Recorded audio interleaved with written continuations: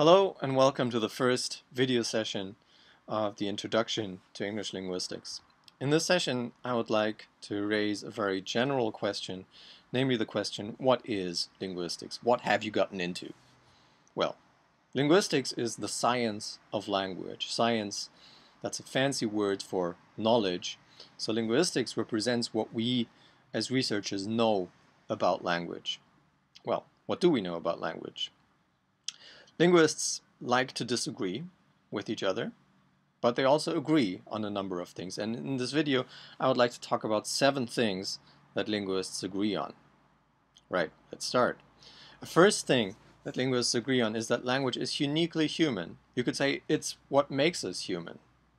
So only humans have it, and all humans have it. Every child learns language. Of course, with serious sicknesses and malformations, there may be the occasional exception, but otherwise every child learns language. Also, every human society, every human culture uses language for communication. There are no cultures in which people go, me Tarzan, you Jane. Doesn't happen.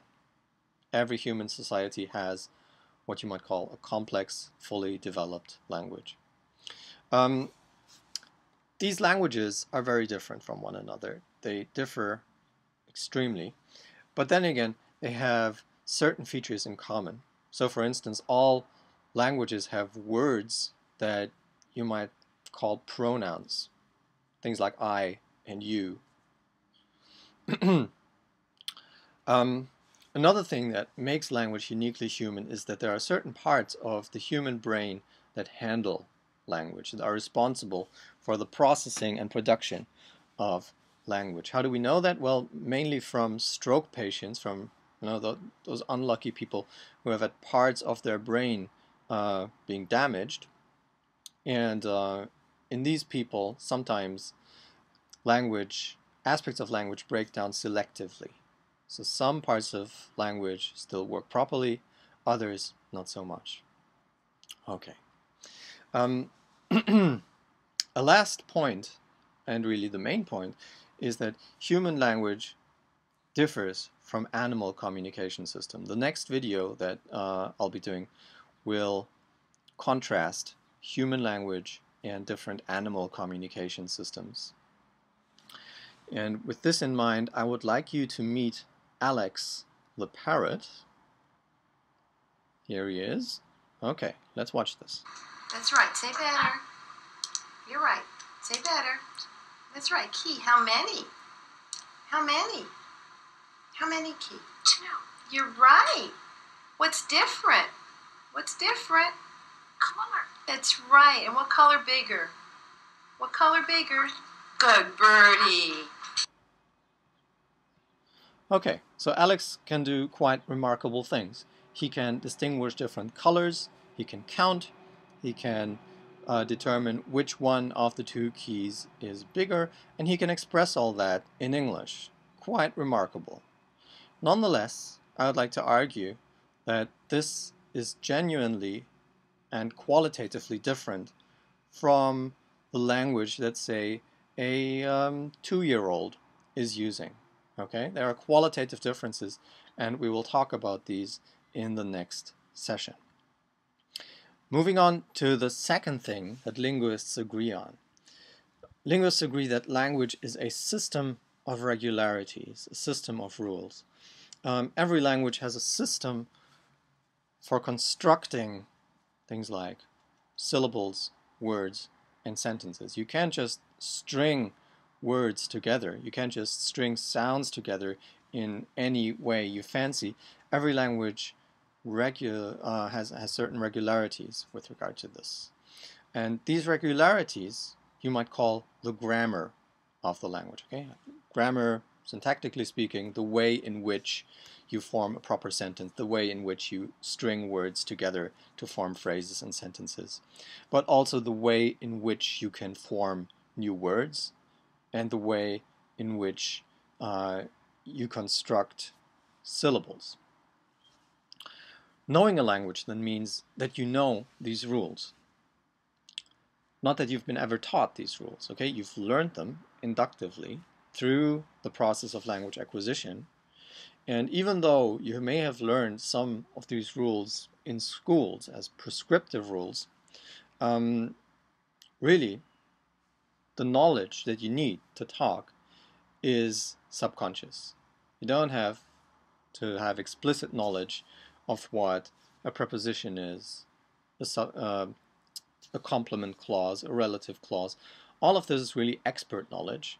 The knowledge that you need to talk is subconscious, with the curious effect that quite often you can't readily explain what you know. You can't really explain why does this sound better in English than this, okay? Young children, for instance, at quite a young age, they use relative clauses, but many adult speakers cannot define what a relative clause is. So, go to Wikipedia, check out what a relative clause is. Linguists then try to figure out what these subconscious rules are. Let me give you one example of a subconscious rule.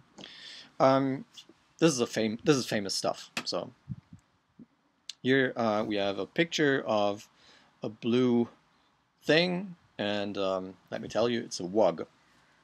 Now there's another one. There are two of them. There are two wugs. Right, exactly. Moving on. This is a gutch. Now there's another one. There are two of them. There are two gutches. Right, gutches. And this is a niz. Now there's another one. There are two of them. Two nizzes. Yeah, you said it. And this is a heath. If we have another one, we have two heaths. Right. Now it's probably the case that just a minute ago you hadn't heard the words wug, heath, or gutch. But still, you know something about them. You know how to form the word that signifies two wugs, two heaths, and two gutches. And you will notice that, well, with gutches, you form the plural in a way that you say is at the end of gutch. With heaths, you produce what's called a voiceless S, heaths. It's a sort of hissing noise. And with wugs, you produce a voiced S, a softer, gentler sound, wugs. All right, and you did that because you have internalized a rule, a regularity of English, which concerns how words that sound differently are pluralized.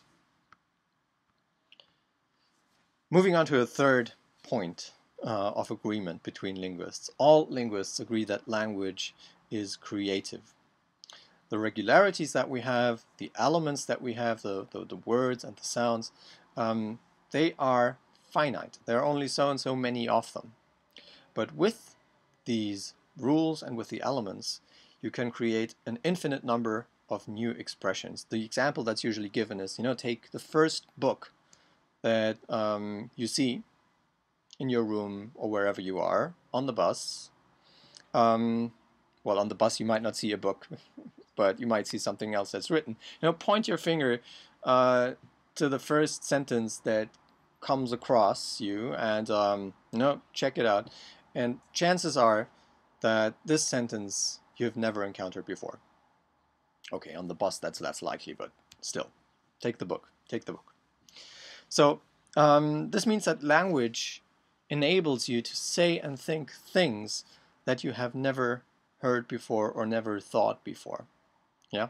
So language is a tool that has an infinite set of possibilities from a finite set of rules and elements. Let me give you an example of really, really creative language use. This is an excerpt from the famous poem, the Jabberwocky. I'll read it to you, these first stanzas here. "'Twas brillig and the slithy toves did gyre and gimble in the wabe. All mimsy were the borogoves and the momy raths outgrabe. Beware the Jabberwock, my son, the jaws that bite, the claws that catch. beware the jabber bird and shun the frumious bandersnatch. Yeah, the guy was crazy. But the poem is kind of cool, yeah? What makes it cool from the perspective of a linguist is that there are words in there that are complete nonsense. Like, you know, they're not proper words, but nonetheless, you can say something about them. For instance, take the second line. So the slithy toves did gyre and gimble in the wabe. Gyre and gimble, you will recognize, are meant to be verbs.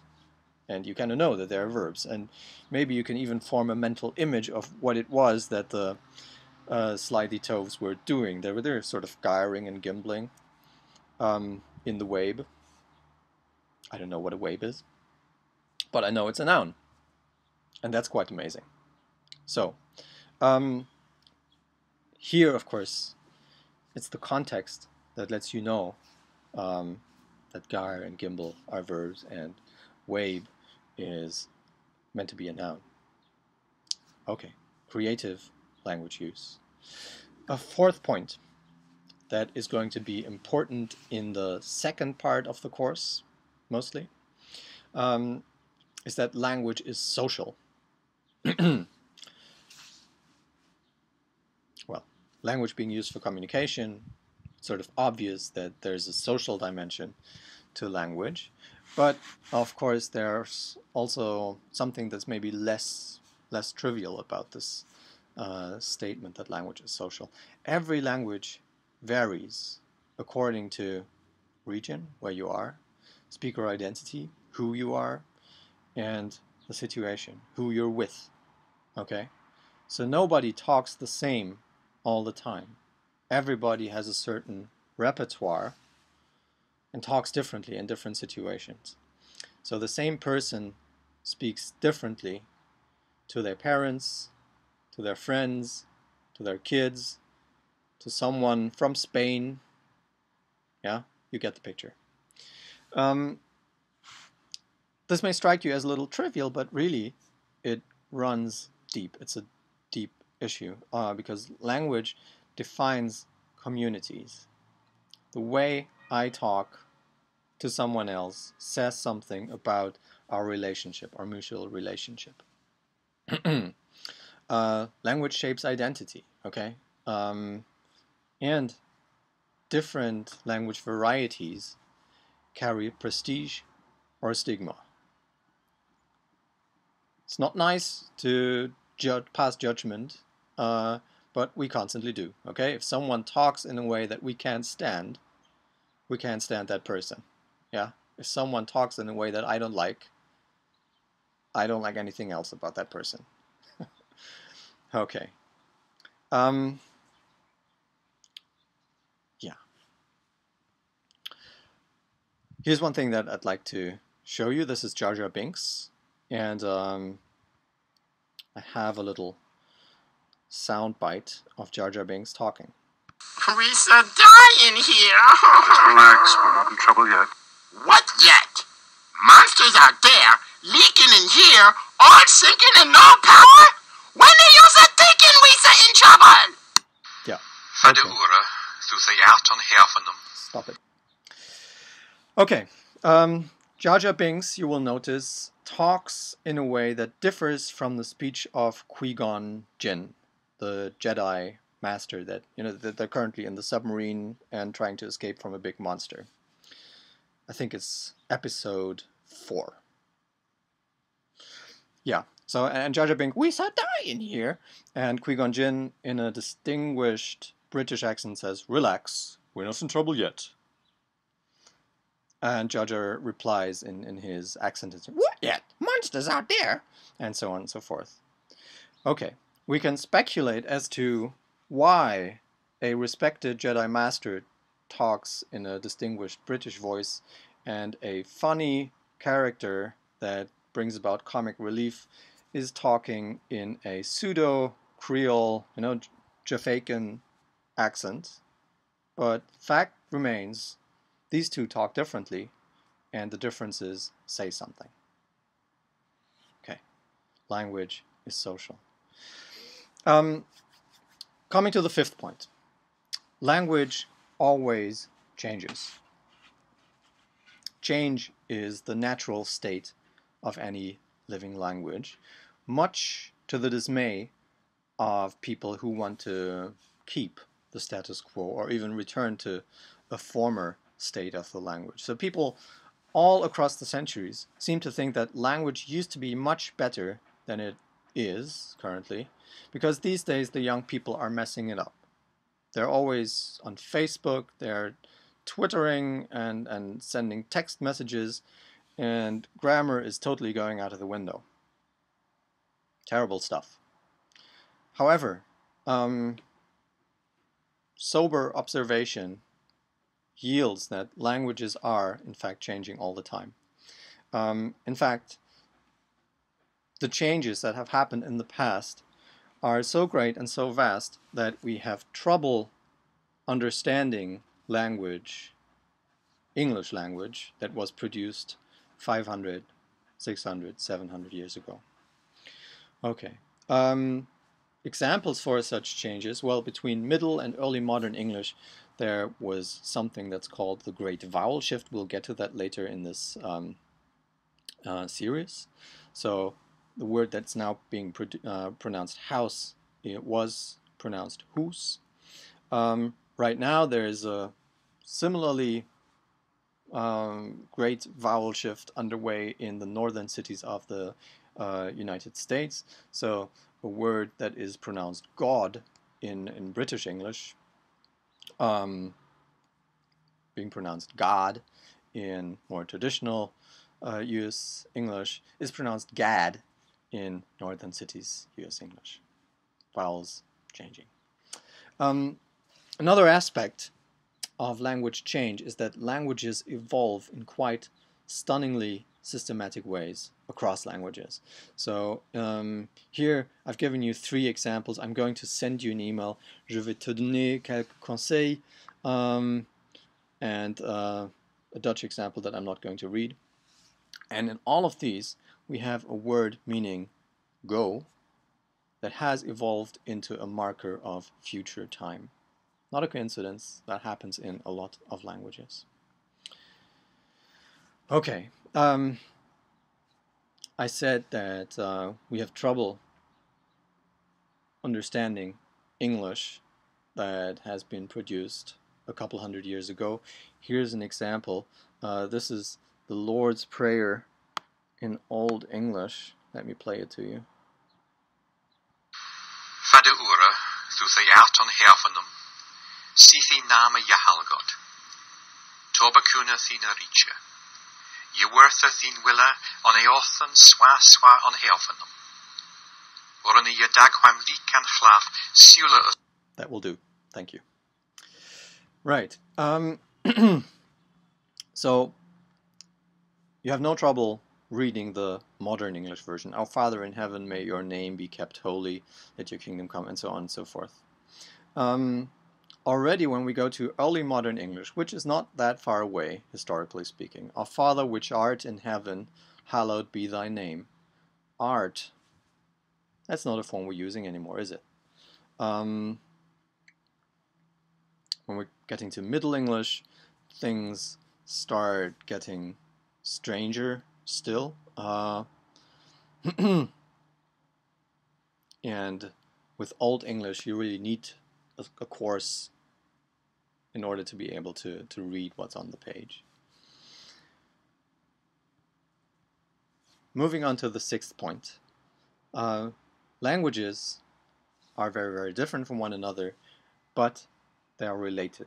There are relations between languages, genetic relations. Languages have common ancestors. Okay, so English and German, for instance, have a common ancestor that goes by the name of West Germanic. The West Germanic languages go back to a common source, and this common source, West Germanic, goes back even further to an ancestor language by the name of Proto-Germanic. So in Proto-Germanic we have descendants that do not only comprise West Germanic but also North Germanic, East Germanic.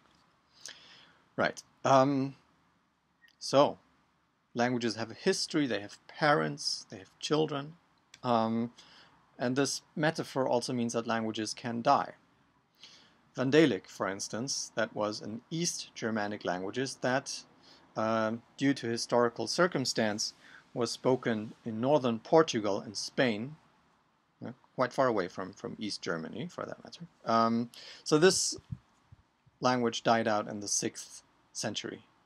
And conversely, new languages can be born. And an example that I'd like to give here is the one of Nicaraguan Sign Language, which is a sign language that was developed by deaf children in western Nicaragua in the 1970s and 80s. Okay. In discussions of relations between languages, quite often you will see tree diagrams like these ones here, which is a part of the Proto-Indo-European language family. You see it has several branches, Indo-Iranian, Hellenic, Celtic, Italic, Balto-Slavic, and, well, there's the Germanic branch. There are more branches. This is just a snippet. And Germanic branches into North Germanic, West Germanic, and, well, East Germanic is not on here because it's extinct. Right. The 7th point. This is a fun one. I mentioned initially there are no languages in which people go, me Tarzan, you Jane. They're not there. There really are no primitive languages.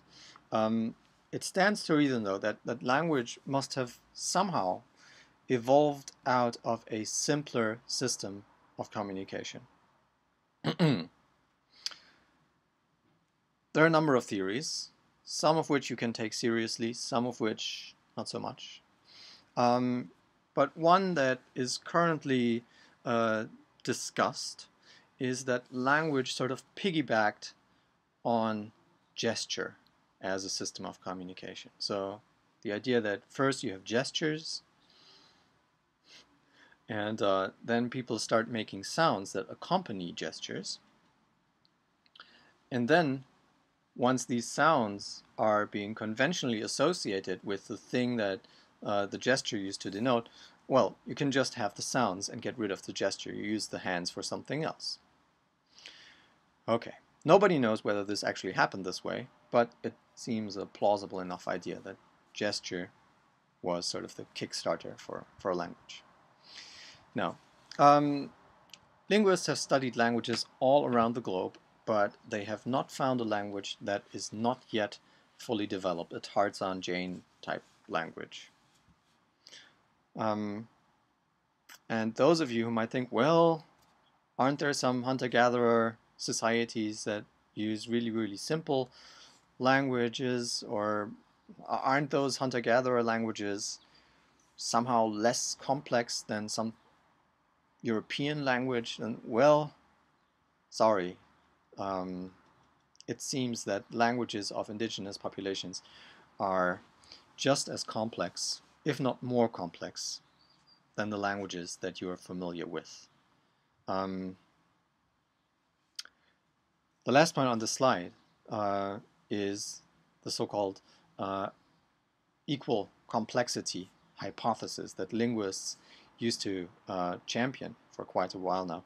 Simplicity in one area of grammar, say in word endings, it tends to be balanced by complexity in another area of grammar, say in word order.